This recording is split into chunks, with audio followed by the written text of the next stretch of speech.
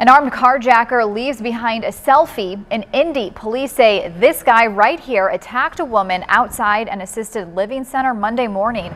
She says he came up to the driver's side window with a gun, so she got out of the car and gave him the keys. Then she says the suspect snatched her phone and took off. Police tracked her phone and found it in a neighborhood about 15 minutes away.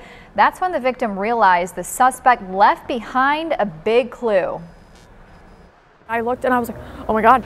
I was like, that's the person that literally robbed me today and took my car.